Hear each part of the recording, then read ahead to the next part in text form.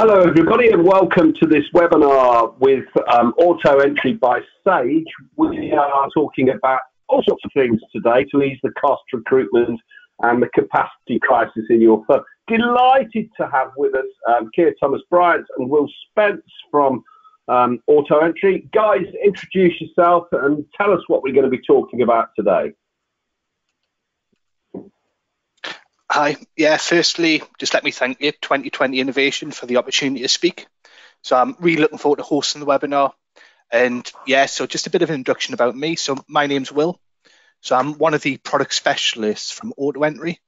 And I've been working with accountants and bookkeepers for a long time, feels like forever. It's probably just about 10 years, to be honest. And a big focus around technology. And today, just all about app stacks, efficiencies, and much, much more. Keir, excellent. Introduce yourself. Okay, thank you, Will. Hello, everybody. I'm Keir. I work as the content manager at Auto Entry. That's my job. I've been working at Sage now for 7 years, where I've been creating lots of content about how to help accountants. Everything from compliance all the way through to managing a practice successfully. Prior to that, I used to work as a computer textbook author. And then prior to that, I worked as an IT journalist. And in fact, I edited computer magazines for 5 years. So it's basically been my job for the last couple of decades to look at technology and look at where it's breaking through into becoming useful for mere mortals like us. And in fact, I'll be stepping in later in the presentation to discuss ChatGPT and provide a bit of a crash course in how to use it, how accountants get the most out of it, and what it's all about for accountants.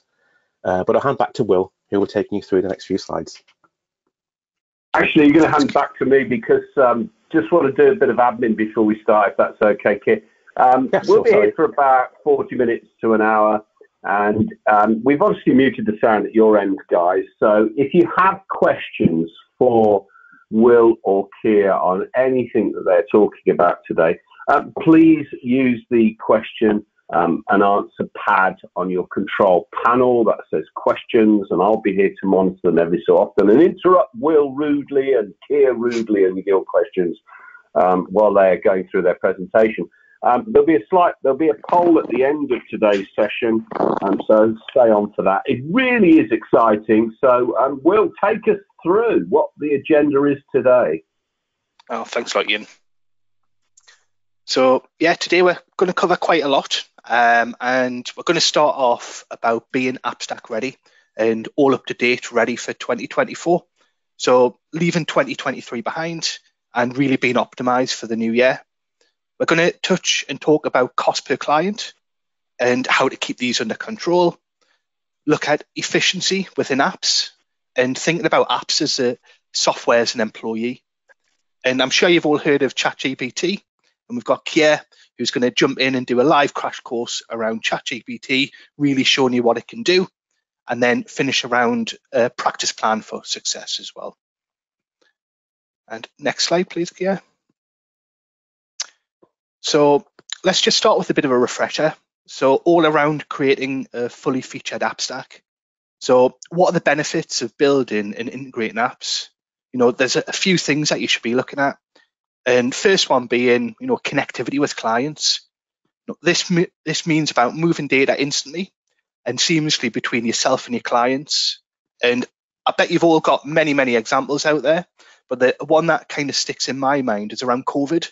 And it was around funding applications and getting government assistance for clients.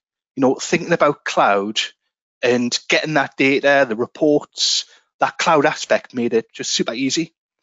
If cloud wasn't a resource, it would have been emailing data, it would have been having printed copies even. Nextly, it's introduce efficiencies into your core processes. I'm not saying, it's not about introducing technology for technology's sake. It's the importance of introducing apps that will add benefit to you and also your clients, taking away those manual tasks that I would say most of us will hate doing. And even from a recruitment point of view, thinking about those junior employees, they're the ones that would probably be getting those manual tasks. So taking away that, giving those junior employees a little bit more to do, being that more productive, more useful, and more valued. especially beneficial in the current hiring crisis in the industry. And freeing up time so you can use your experience to work on better things. So I mentioned just now about manual tasks. So that's like everything from putting in your receipts to chasing late payments. Let's say that you've freed up that time so that you can look into more advisory roles with your clients instead. This will radically change your service offerings for your clients. You'll get closer to your clients. You'll be better used to your clients. And then that usefulness will then turn into an increase in fees as well. So all without the client being concerned about the fees that they're paying. If your aim is to grow and you want to free up some time, it might just be for training, it might be for a better work-life balance, then AppStacks can really help you massively with those sort of goals. And the last one that we've got on this window is collateral benefits. So you present as that digital first. This is just vital if you think about new generations that are starting businesses right now. Something I heard quite recently, which kind of shocked me as well, is that, the oldest member of the Gen Z generation is 26 years old. The oldest generation, millennial generation, is 42 years old. It's this sort of generation that's been brought up on technology. And these are the ones that are starting businesses, and it's about meeting their expectations and being digital first as well. And next slide, please, Kia. So at this point, I just want to show you and introduce a little bit of a cheat sheet. And what this has shown is just client touch points. So it provides a bit of a clue on where applying apps can have maximum benefit and efficiency. So on this window, we've got 6 listed out, and that's going from that new client acquisition through to the one at the end for client payments. Thinking about your own processes, you might have more touch points, you might have less touch points. All we've done here, just list out a few as that kind of good starting point. And it's at the end, it's no secret, app makers, they do think along the same lines. They think about what apps can be developed to add benefit and efficiencies in different parts. In a moment, I am going to jump through each of these different sections and just give you some apps that can target these areas as well.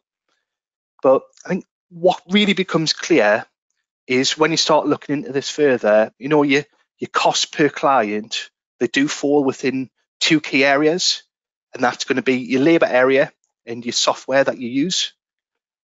Apps, they can massively reduce labor, but if you don't use apps or the lack of apps, that can massively increase labor costs. And thinking about these areas, a lot of these, or most of these, can be automated in some degree. So things like receiving client payments, for example, there's payment providers out there where you can set up direct debits at a very small cost, or reporting and forecasting. You've got tools like Futurely that can help you project over 3 years. If we can move on, please, Kia.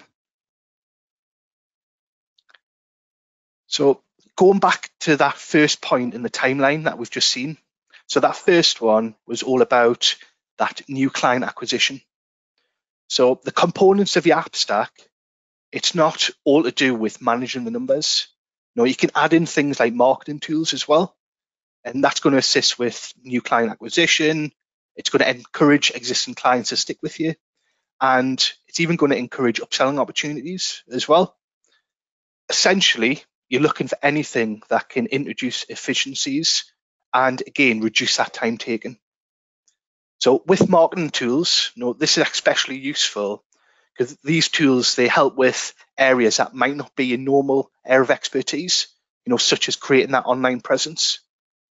And social media, it's easy, it's cheap, and often it's going to be that free way to market to your client target base. It's going to encourage, those existing clients. It's going to socially, it's going to allow you to communicate with those existing clients as well without leaving the house. And I know if you're anything like me, I'm opening up my apps all the time on social media, 20, 30, 40 times a day. So why not extend your business into that area as well? So if you haven't already considered, things like a business Facebook page, a LinkedIn company page, or a Twitter handle, or X as it's now called, but something built around social media specifically for your business. And then you've got apps like Hootsuite and Social Bee. They're really good so that you can spend a little bit of time at the start of the week, say 15, 20 minutes, to then schedule posts that'll go out on social media. And something really to remember is that social media platforms, they do reward people who drive engagement by frequent posts. So the more that you post, the more likely that you're going to get noticed as well. And next slide, please, Kia. So the second touch point was all around that client engagement in AML. And that's going to be anything from issuing a contract to AML compliance, even chasing for all this to be completed as well. And there's a perfect solution out there that can help you with all that. So this is the first app that I'm going to talk about, which is from Sage. And I know Sage has been putting a lot of work in recently around that whole platform of apps for accountants and bookkeepers. So that's proposal to advisory. And there's apps like Go Proposal and Oversuite, lots of different elements to it. So it's for pricing consistently by having that structured pricing matrix for your clients. Avoid that scope creep and really just charge what you're worth. And I would guess a lot of you come across where you're doing a lot more but not charging for it. So having that app that's going to automate and make that process consistent. As well as having professional proposal letters, minimize risk with automated engagement letters using what's called Oversuite. And then you've got AML compliant in there as well. And that's from your KYC, your client, your risk assessments and your ID checks as well built in. And it's that end-to-end app about creating complex documents and completing complex tasks, but doing that efficiently and, more importantly, in real time as well. And all of which, it's all that open ecosystem. So you'll hear me mention that quite a bit today, but it all integrates seamlessly with all of that top accounting software as well. And the next slide, please. So the third touch point is all around your clients. So it's getting that data and getting the documents from clients. So another Sage app, but this time from the side of the company that I work for, so Auto Entry. Auto Entry, it is packed with loads of different features, but it is really good, amazing value as well. And I did see a review quite recently from a website called Captera, and the quote from that website was that the price cannot be beat. Provides a whole lot of value for the cost. Don't get me wrong, that there are other automation apps out there for data entry, but to quote that same review, the actual quote was, I'm not going to say the competitor's name, but insert competitor's name here, that the pricing model is no longer affordable to me. Auto entry, it isn't just invoices and receipts that'll extract. There's a lot more by automatically extracting supplier statements to help with reconciliation. You've got bank statements and expenses, and it's as simple as scan it in, take a photo on your phone as well to upload. And then it's about categorization.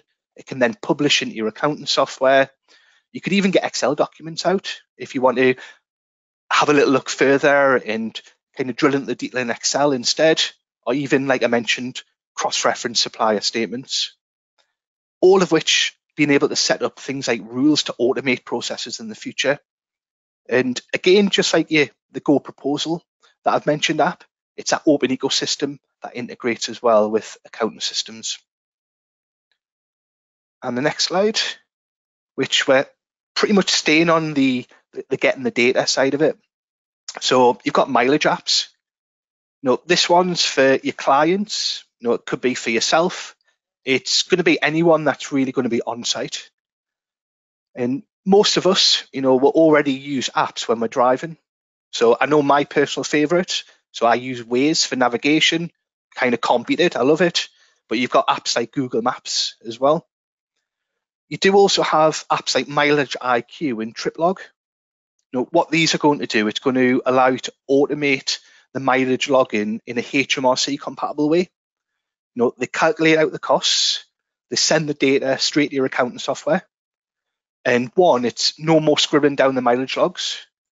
And two, no more requirement to key that data in to your accounting software.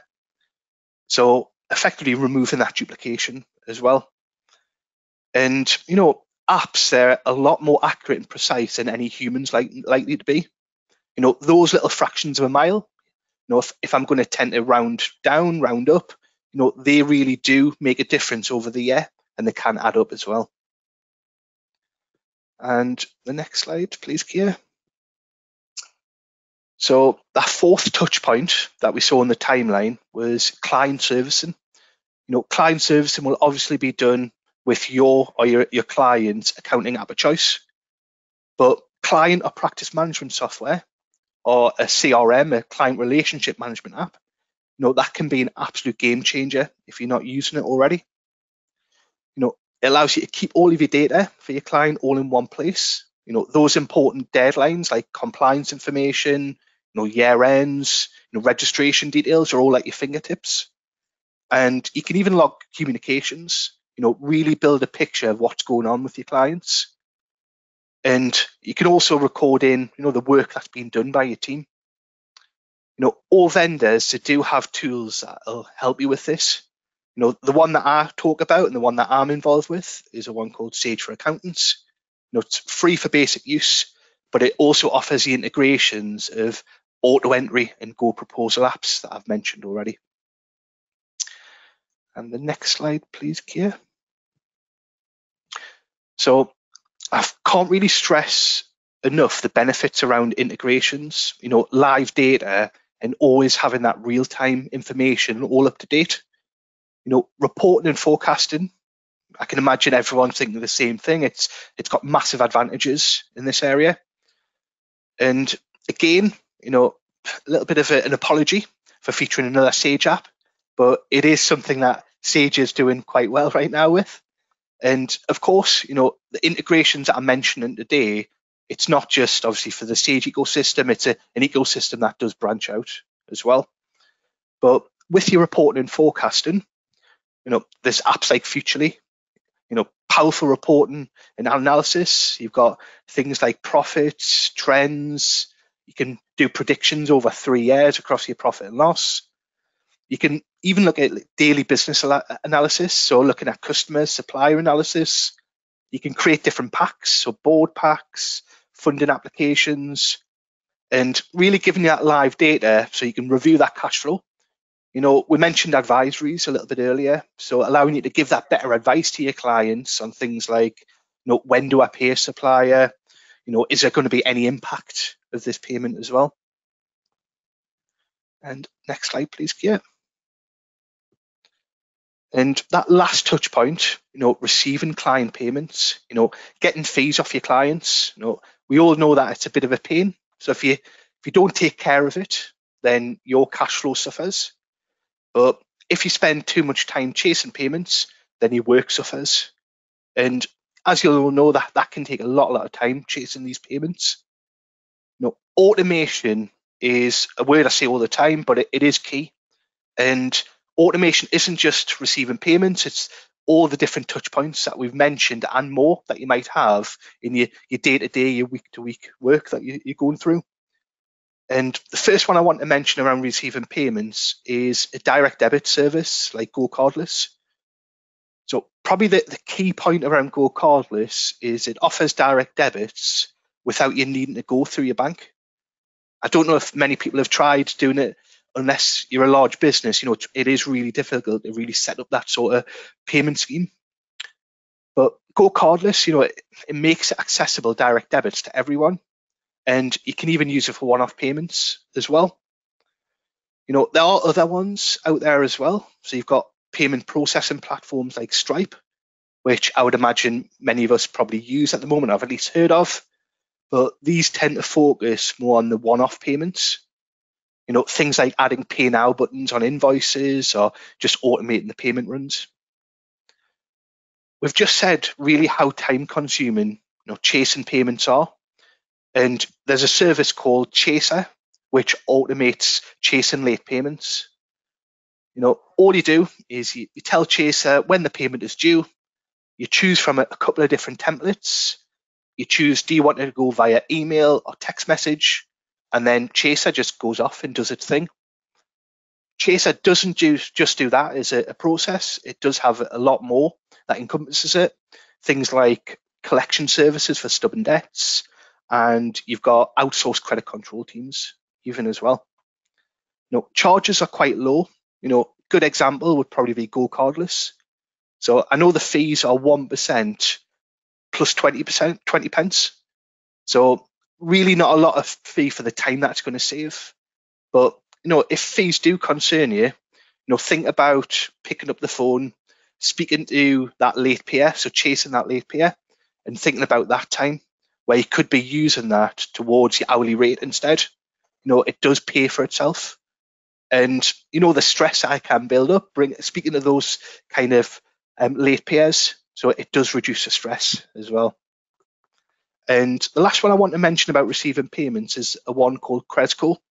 So it's quite a newish one that's out on the market, and it's really disrupting the entire industry. It's removing fees by using technology from open banking.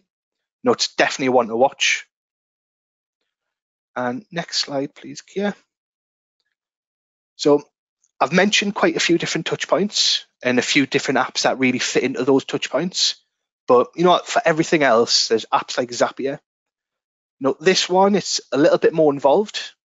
It's definitely not just a one-click operation and it does it, but you get out what you put into it. And it lets you connect thousands more different apps and services that you might not find directly on your accounting app store. It's all about moving data in the cloud from one place to another. So automation between things like your Google Docs, you've got Gmail, honestly, loads more when you start looking into it. You've got ready-made workflows, so things like Slack messages, adding the invoices, creating electronic payments on invoices as well. Especially useful if you've got an accounting app that hasn't got a lot of apps. If it has in Zapier, it's got you sorted. And next slide, please, Kia. So I've talked a lot around a timeline, those touch points. I've talked about the different apps that can fit in, some different options. But moving away from there, looking a little bit more into the profits per client. So what we've got on here is just a very simple view of where profits come from on a client-by-client basis. And at a very simple level, costs, they fall in between two different areas. So you've got the bit on the left, which is your overheads. So basically just costs that simply exist for being a business. And then you've got the bit in the middle, which are your direct costs. So the money that you spend servicing your clients. And then the bit on the right, the profit that you're getting for that client. Thinking about increasing fees, that might not be possible to then increase that profit. So what you've got to look at is looking at decreasing those other costs, so the overheads and the direct costs. The ones that we think we should really focus on would be the direct costs, the ones per client. And if we move on to the next slide, just a bit of an example. So just one idea. So you can probably see going between the slides, the reduction in direct costs has made my profits increase. If you can bring down the cost of servicing each client, whether it's £100 a year, even £50 a year, that's money back into your pocket.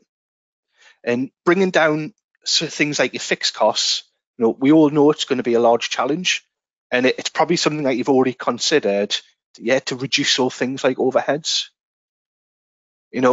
Even examples of having a word with your landlord about rent. So how likely will they reduce the rent? Maybe even switch in energy tariffs as well. They seem like they're the first areas that you target. But, if direct costs are reduced, then the profits increase per client. Effectively, what you're doing is you're doing exactly the same for the client. So nothing's changing. They're paying exactly the same. And then everyone's happy. And Next slide, please, Kia. So if we get into that efficiency mindset, then what you realise that it is quite old-fashioned to think accountants sell their time. Accountants sell services, and what your goal is to complete that service with the fewest resources while providing the most value. In some areas, in some of you might charge based on hours worked. But if you think about reality, does that really resemble reality, the hours that's been spent? Even in that case, you're still doing a service, so you're still effectively charging for that service as well. And I think the bit that really stands out for myself, really from this window, is point number 3. So better use of apps mean less staff time, doing more with less. And I think, in other words, if you get better value from apps and you have an optimal app selection as well, then you automatically reduce those labour costs as well per client. And in the current recruitment crisis, something you see on LinkedIn all the time, I hear a lot as well, speaking to accountants and bookkeepers, this can be really invaluable. And of course, that word automation being key, this is really where you'll save the most staff time as well. Next slide, please, Kia. So at this point, what the question becomes is, how do we know that we're getting that return on investment from apps? Often, a lot of people, they buy into an app and then the costs just get thrown into an IT budget. I know what we would advise is, instead of this, work out the cost per client for the app. And, if you're a practice where you've got a handful of member of staff, I think it's probably quite likely that you're using things like timesheets. That data is going to be right there. How long are you spending on certain clients, on certain tasks? You could even, speak to your employees. They're the ones that are doing that work. They'll be able to let you know, what tasks are going well, what aren't going well, what's taking the most time as well. And good apps, they'll not just make your life easier, they'll increase capacity as well, because it'll save time.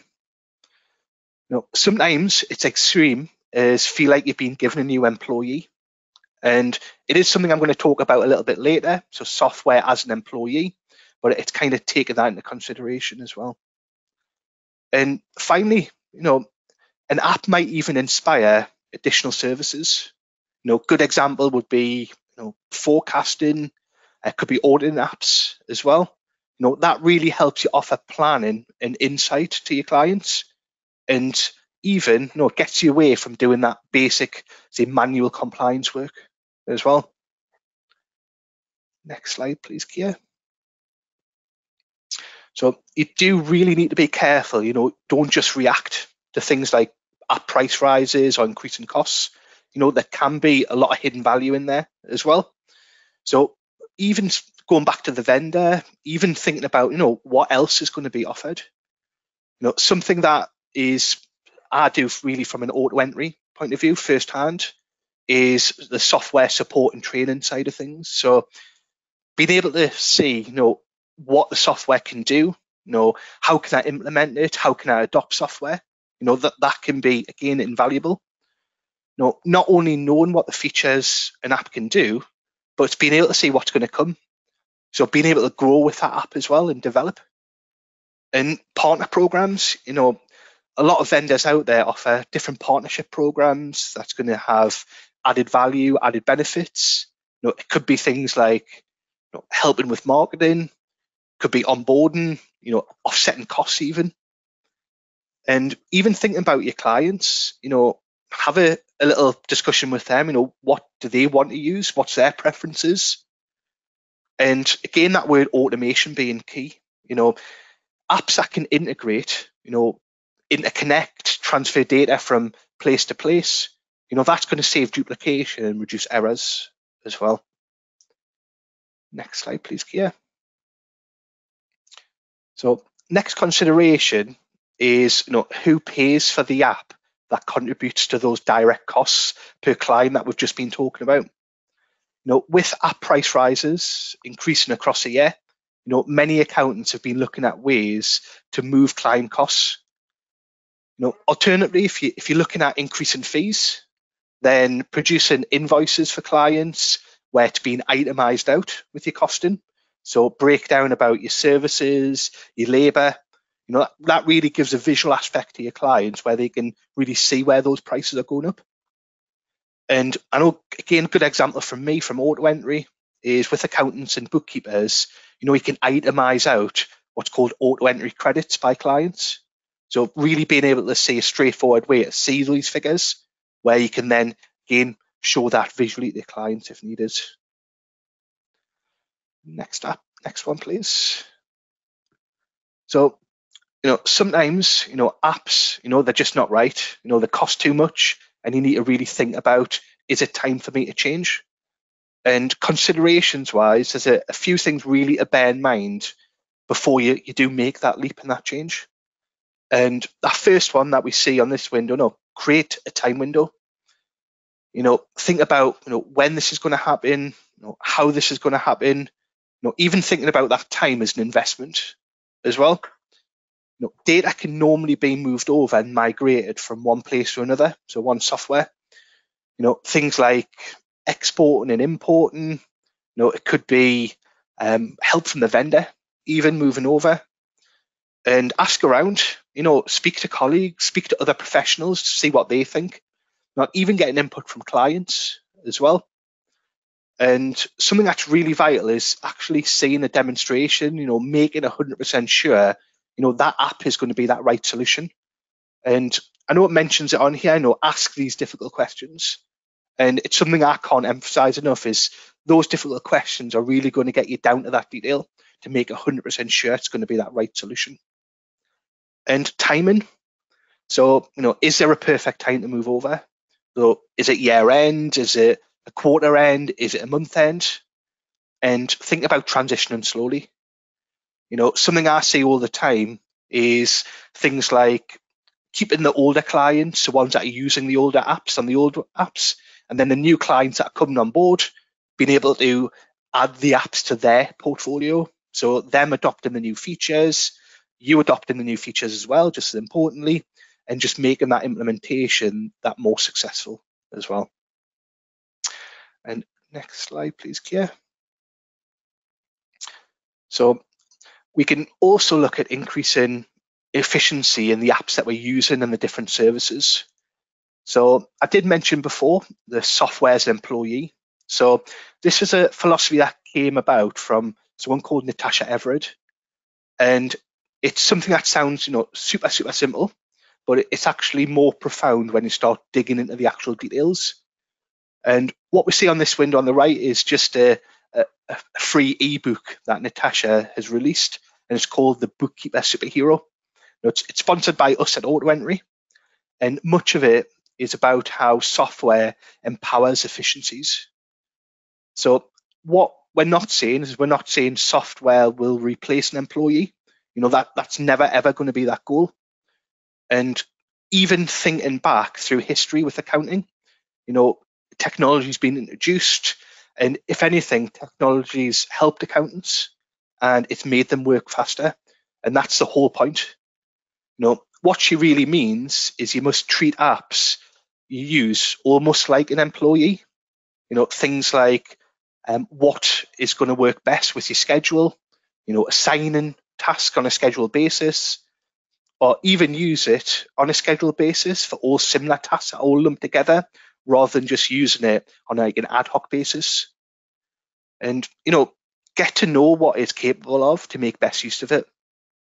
Again, example from myself is, features in auto entry. You've got something called statement reconciliation, something that's unique and not offered by other competitors, but it's about reconciliation of end of month expenditure. Most people would say auto entry might just be receipts and invoices, but just like with other apps, if you just looked, there's loads of features in there that can save you hours. And even thinking back to Natasha's point about scheduling, so scheduling, say, statements to go in at the end of the day so that they're sitting there ready for the next morning.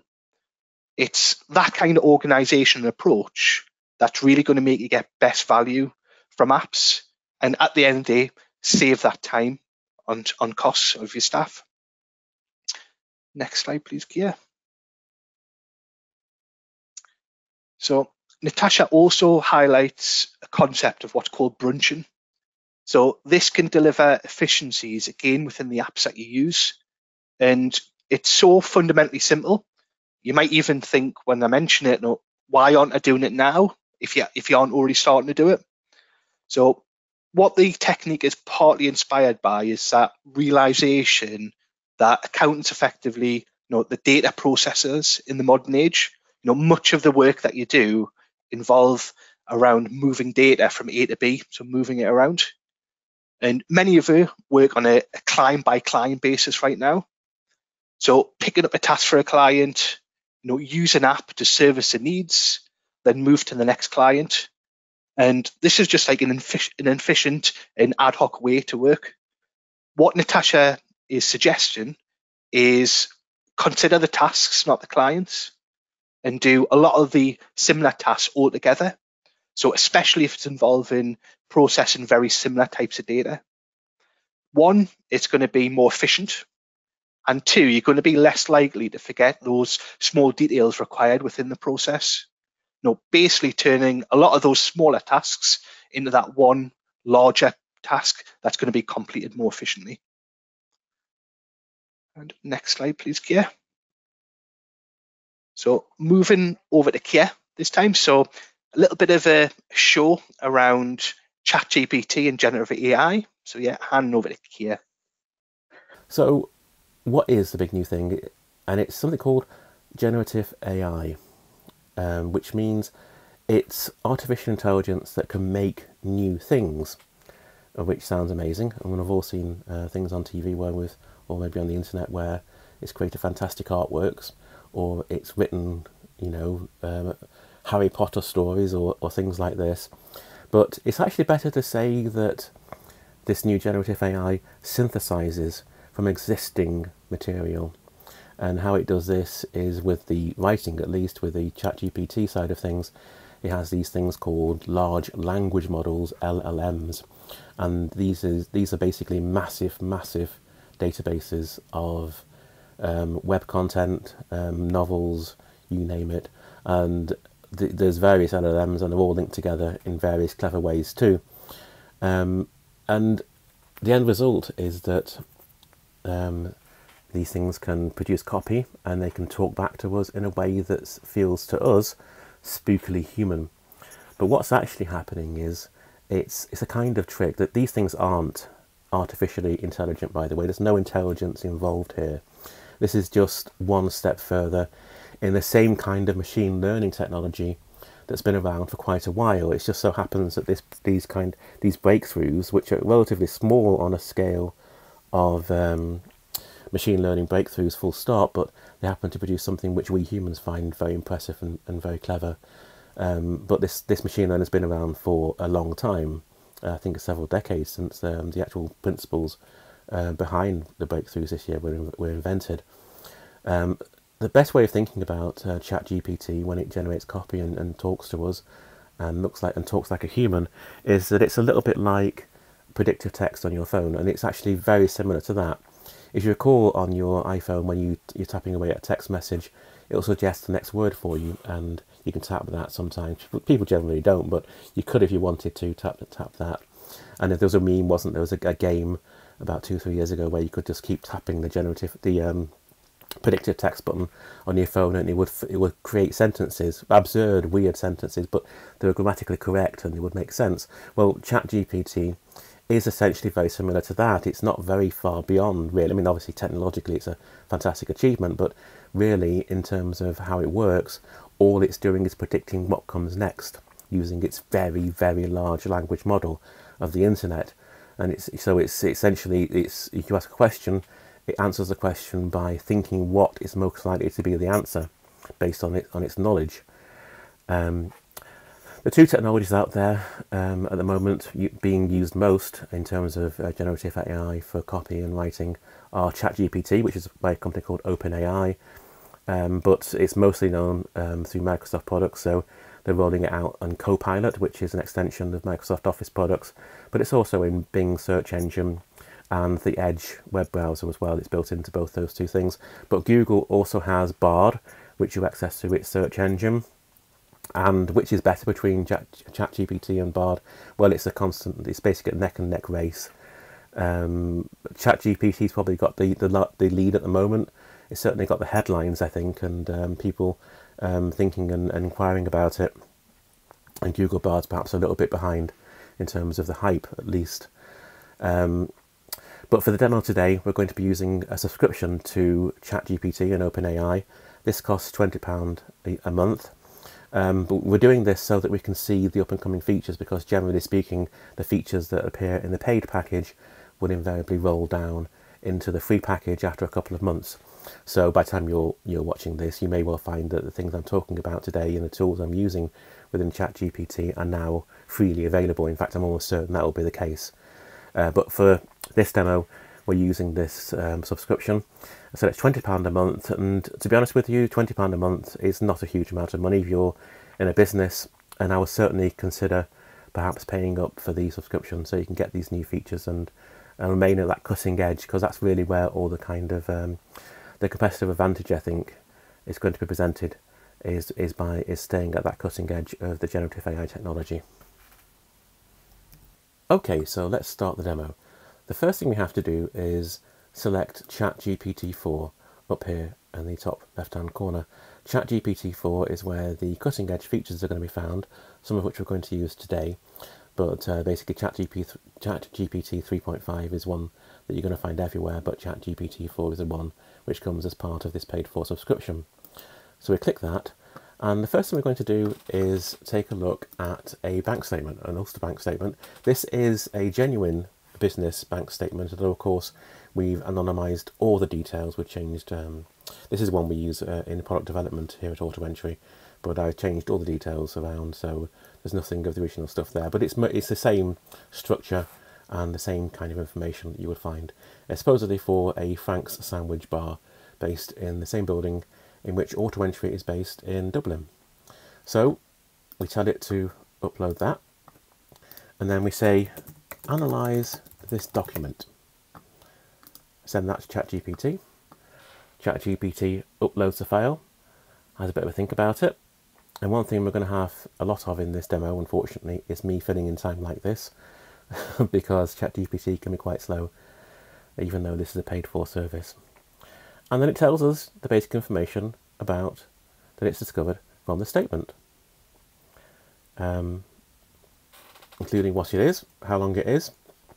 But we can do other things. We can say to it, when were wages paid and to whom? So now it's going to go back into this document and have a look at it, and it's going to analyse it. It's going to pull out the information we've just asked in plain language. We haven't got to do Control F to find information. We haven't got to even open the document.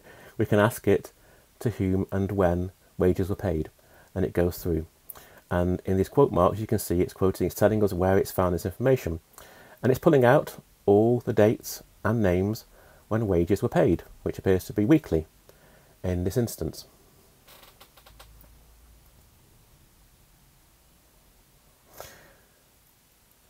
And then it tells us under what way they were entered. Kevin's wages, so we guess that somebody called Kevin handles the wages for this particular business. Okay, let's try something else. Let's say Google the recent changes to national insurance and summarize them for me. So as I'm writing this, we're about 2 months, I think 1 month away from recent the November 2023 mini budget announcement, when a couple of national insurance changes were announced. And here it is, it's gone off, it's Googled it, and it's now summarising for me the changes that are coming about. And if you notice here, it's even picked up on the changes to Class 4 and Class 2 NICs as well, which a lot of people in the media missed, I think, focusing on the other kind of changes. And it's a fairly good summary. It's put it into a numbered list for us, and it summarises it fairly well. Okay, so you're thinking, well, that's fairly clever, that's fairly good, but I can get that by Googling, you know, I can Google and use my own intelligence. Okay, how about this? turn this summary into a short email that I can send to clients, including an attention-grabbing subject line. Now, I know several people listening to this webinar right now might not have English as a first language. They might not be very confident perhaps in their written English. And this is kind of where ChatGPT becomes a superstar, because it is writing a grammatically correct email with, as we requested, a nice punchy subject line, and it's summarizing all the information. Now, you can imagine how this could be useful in practice, in your work you do every day. Something changes, you can ask ChatGPT to summarize it and turn all this into an email. Of course, you haven't got to just simply copy and paste all this. You could take this and read through it and edit it yourself, or take out things you don't want to go in there, or change a few things around. But it's a good starting point. And like I said, for somebody whose English skills aren't so great, it's just amazing. But that's not all. We can do something else. We can say, turn this into a short, funny social media post with emojis. Now, this is assuming you have a social account. You have social accounts, and you can say this. So it says, okay, and here it goes. So it's turning it into a pithy, clever social media post that you can now just cut and paste, complete with emojis, and put onto your X/Twitter account, or Facebook, or even LinkedIn, I guess, if you take out the emojis. And you can kind of see how this summarizing ability, the ability has to summarize and create a kind of new copy based on that, can be incredibly useful for accountants. If you're wondering about copyright, well, there isn't any. You can use the copy however you want to, what's generated here. So you can just literally just copy and then paste it into where you want it to go. Now, one interesting thing about ChatGPT is that it considers programming languages to be the same as the English language, or indeed French or German. All it's seeing is words and the relationship between words. And because of this, it understands Excel formulas as well. So we can say to it, create an Excel formula to work out the compound depreciation of an asset in cell A1. The depreciation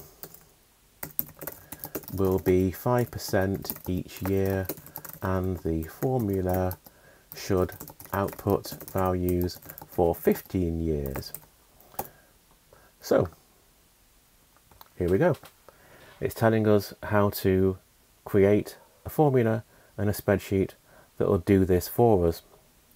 Now again, you can say, well, I can Google this. I can, or if you don't know it, of course, I can Google this and I can go off and find out quite easily. But what you'd probably find is something which is similar to what you want, but not quite the same, not exactly what you want.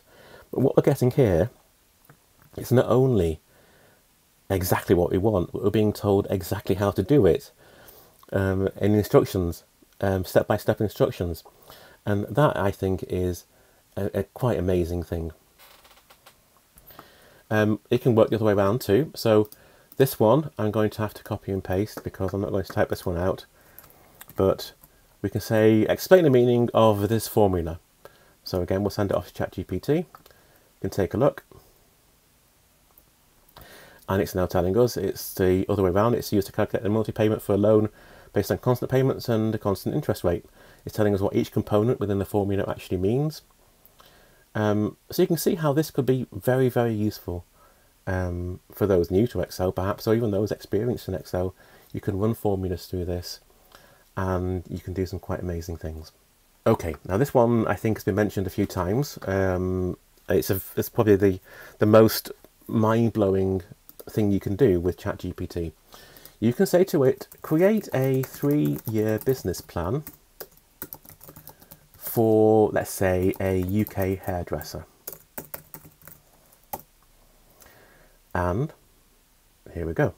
It goes off and creates a 3-year business plan for a hairdresser.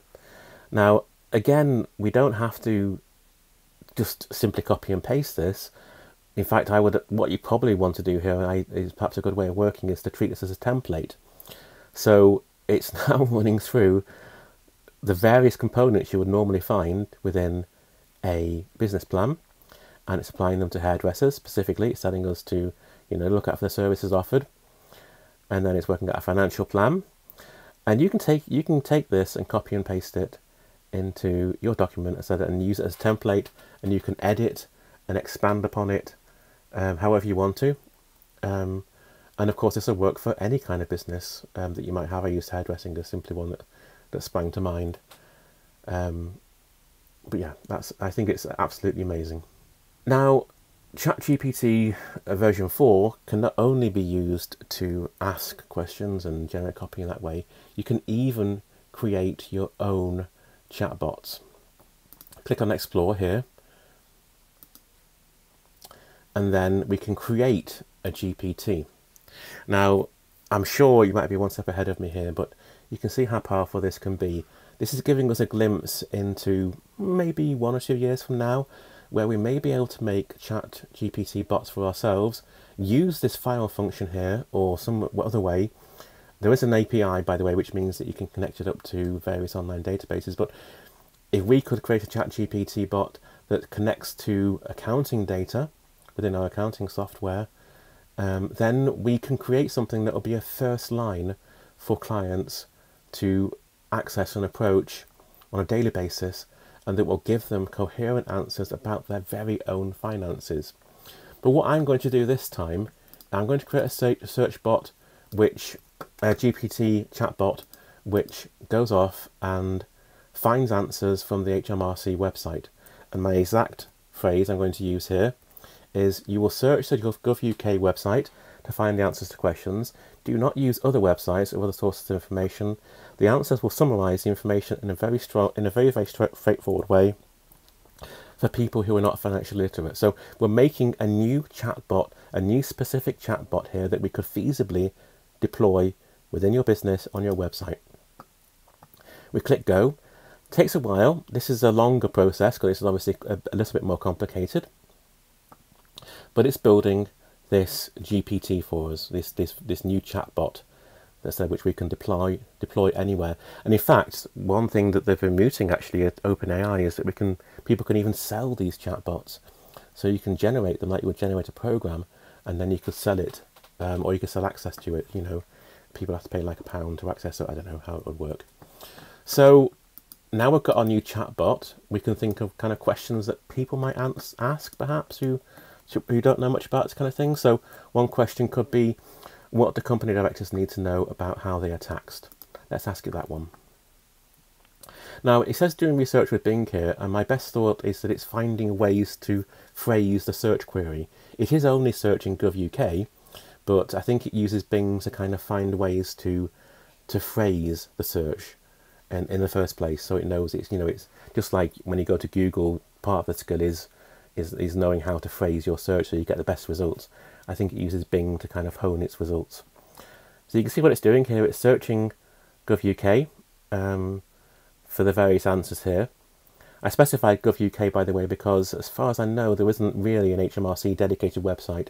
It's all part and parcel of Gov.uk. So we have to open it up to the entire Gov.uk website, which it's not no trouble doing that. It's not a difficult thing. It's not a bad thing to do, because as we probably know, if you have to do research on Gov.uk, you'll find that the information does tend to be scrambled across the entire site, really.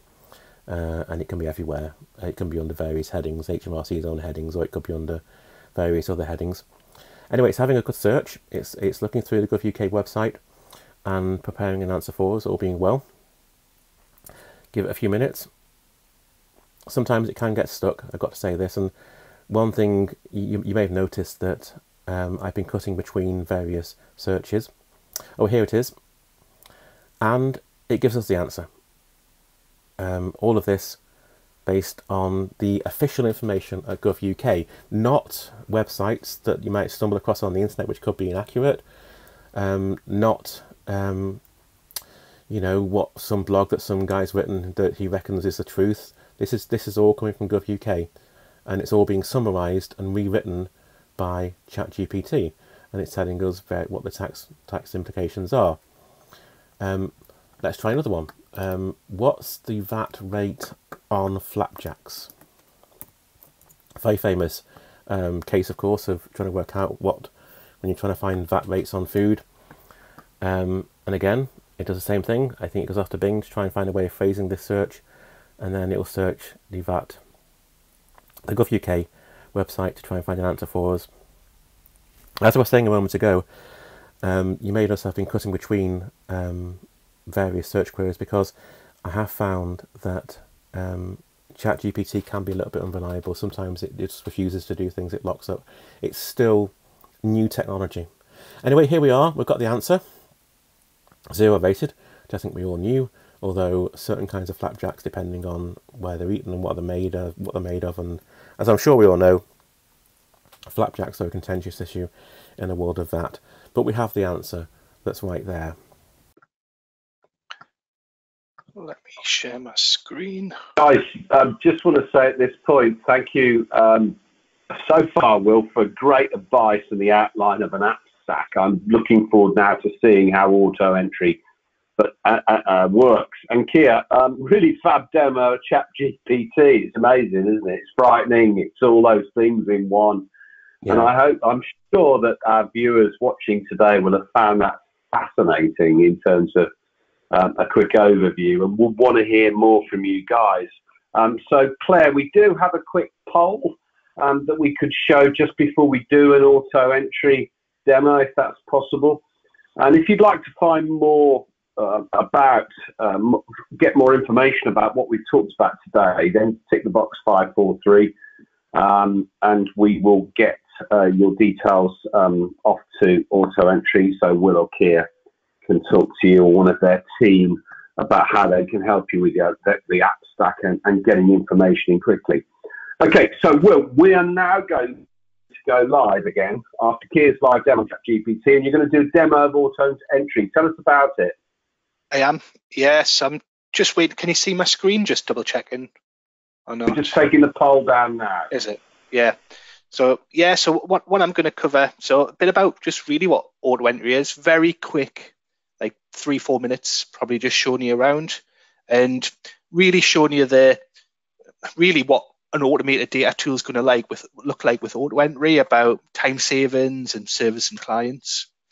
Again, just checking, is my screen appeared or not? Yeah, you're fine. We've got live demo on it.